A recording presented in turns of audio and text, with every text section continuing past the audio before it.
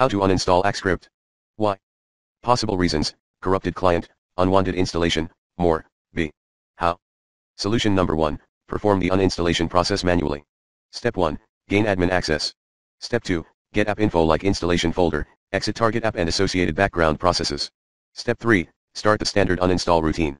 Step 4, restart your computer when ready. Optionally, Step 5, clean related projects, components, or software remains. Follow me, exactly. See solution number 2, try the recommended Uninstall Tool Pro in the description area, if this removal guide fails to work. Tip, please PM me if you need further assistance.